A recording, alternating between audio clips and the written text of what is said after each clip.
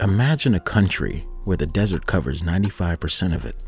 All around, there is nothing but slow-moving dunes, with the highest going up to 820 feet. It receives an annual rainfall of only 4 inches and usually has a very dry climate. If you guessed Saudi Arabia, you're right. Saudi Arabia is one of the hottest countries in the world, with temperatures going up to 55 degrees Celsius or 130 degrees Fahrenheit. Although only 2% of the land is suitable for agriculture, it is still home to 16 million residents and 9 million immigrants. Hey guys, welcome to Peak Luxury. Saudi Arabia is an oil-rich country, and it has been using oil money to import food products. Almost 8% of food products were imported before 1980, but due to serious government reforms, it fulfilled not only its own demands, but also the largest exporters of wheat in the world. Saudi Arabia started reforms in the field of agriculture in 1970 in order to make food supply more sustainable. The wheat producing area increased from 1.5 million in 1980 to 4.2 million in 1995. This all happened because of the great reforms of the government in the second half of the 20th century. The government launched a program to promote modern farming techniques and technologies. The focus was given to agricultural research in the universities. It transformed 24,000 square kilometers of desert into agricultural land. The government imposed higher tariffs on imported wheat and facilitated local farmers by giving them subsidized fertilizers and farming technologies. Everything seems too good to be true, right? Well, it is true, but it has some drawbacks as well. According to research, the current supply of underground water will be finished by 2050. The kingdom has started working on a plan called the Vision 2030, which is notably centered around economic diversification, cultural and tourist development, as well as the preservation of the environment. Apart from other major plans for the country, the Kingdom of Saudi Arabia has decided to stop its wheat production. It will only grow plants and vegetables through a special technique called the center pivot irrigation system. In the mid-20th century, Nebraska farmer Frank Zybach invented center point irrigation and transformed the agricultural production worldwide. It helped the Saudis greatly because they could now grow large quantity agricultural products with minimum water supply. As the name suggests, the center pivots irrigate with a circular pattern in the center of the pivot. Pivots are able to use water, fertilization, chemicals, and pesticides. This variety can improve the efficiency of irrigation systems by using a single piece of machine to perform several tasks. Some 10,000 years ago, Saudi Arabia was a land of lush greenlands and valleys with torrential monsoon rains. Engineers, through the marvels of engineering, can now dig that water that is trapped down in the earth about 1 kilometer depth. The country uses this water for agricultural purposes and provides the government with desired outcomes. Over the last 24 years, it has tapped hidden water reserves to grow wheat and other crops in the Syrian desert. Though this has helped the country's irrigation to boost, it is nevertheless a limited supply.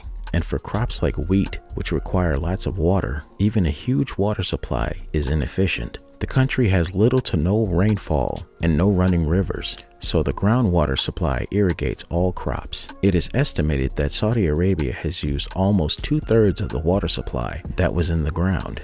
Nonetheless, it has greatly helped the country's road towards a greener Saudi Arabia. Al-Baida was a project started by the kingdom to conserve food water that was going to the sea as waste. The government built dams and reservoirs for the food water that was almost going to waste. As there is little to no rain in Saudi Arabia, water conservation is as necessary as anything else. This project greatly helped in trapping food water. If this project is completed and the entire West Coast is covered, then 30 million acres of land could be converted into agricultural lands. In order to fulfill its food demands, the Kingdom of Saudi Arabia also bought lands in other countries like the United States, Indonesia, Africa, and a few more. Saudi Arabia is one of the largest countries in the world. The country has one of the highest water consumptions in the world, providing more drinking water resources, and the kingdom's growing population and industry has been a major issue in the country. The country has been relying on desalinated water since the 1950s.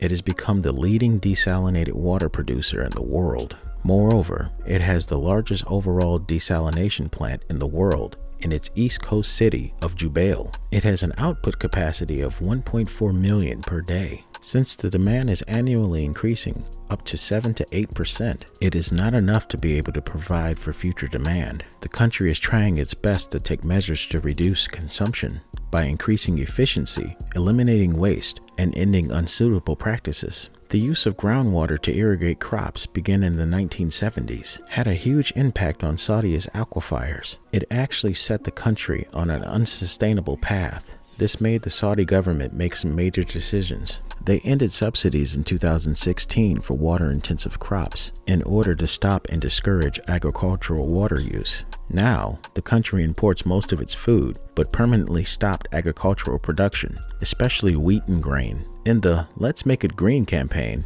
more than 10 million trees have been planted across all regions of Saudi Arabia during the 6 months.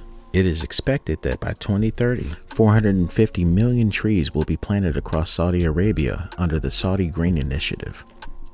Above all, the restoration of the vegetation cover, which has been drastically reduced in recent years, would benefit the locals. Dust storms would be contained by the vegetation. In addition, support for the reforestation efforts in drylands could attract a lot of investments and provide many job opportunities. Greening Saudi Arabia's landscapes would boost sustainable tourism and encourage agricultural cultivation and restoration of biodiversity. Saudi Arabia was once a lush green valley thousands of years ago. Now, through the government's constant efforts for the past 50 years, Saudi Arabia is slowly turning green again. In 2019, arable land for Saudi Arabia was 3,441,000 hectares. The arable land of Saudi Arabia increased from 1,360,000 hectares in 1970 to 3,441,000 hectares in 2019, growing at an average annual rate of 1.97%. This means the country will have a more stable food supply chain. It is also said that the Arabian Peninsula will become uninhabited by the end of the 21st century. This raises major concerns for the people of the Arabian Peninsula.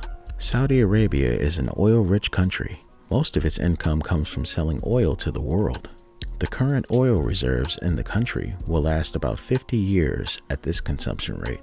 Also, the world is going towards a greener and eco-friendly renewable energy source. This means more use of solar and wind energy and little use of fossil energy such as oil. Saudi Arabia has to cope with this problem.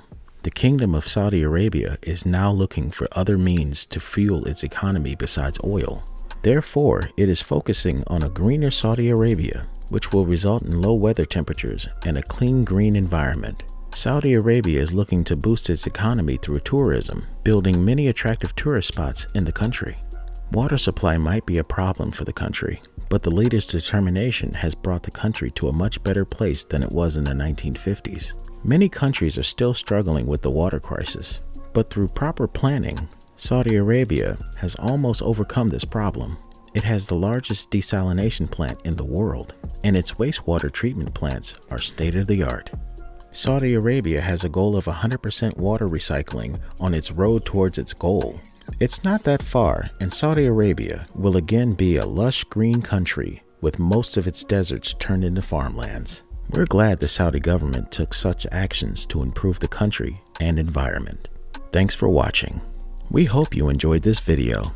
Comment down below with other projects that are helping better the environment. We would love to know. Make sure you hit the like button. Subscribe for more similar videos in the future. We'll see you next time.